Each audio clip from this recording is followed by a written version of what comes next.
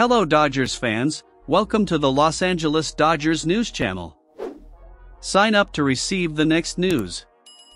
The Dodgers' need for consistent shooting has been apparent all season.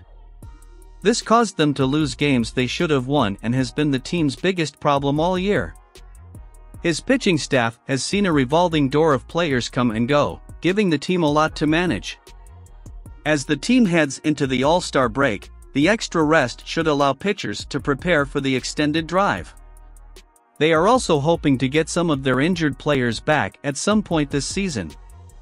With the All-Star break here, it also means that the trade deadline is just a few weeks away. The Dodgers will be looking at different options to help them prepare for another potential World Series run. But there are a lot of ways to improve, and you can check out the players that have been recently assigned to tasks and see if it makes sense to take a look at them. One of the most interesting names is left-handed pitcher Amir Garrett. Before being waived by the Kansas City Royals, Garrett posted a 3.33 ERA, a 1.73 WHIP, and 28 strikeouts in 24.1 innings of work. The left-handed veteran has seen his ERA drop well this season, but was likely designated for the assignment due to his walk rate.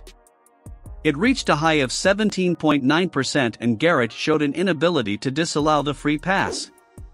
Leave your like to receive more information from the Dodgers around here. While he wasn't amazing for the Royals, he could still provide something for this Dodgers team. They can use all the help they can get from the bullpen, and he is at least a little intriguing as an option for the team because they are known for taking someone else's thrown players and then turning them into productive players. Maybe pitching coach Mark Prior could work his magic one more time. At the very least, the Dodgers can always try Garrett and see what he can do.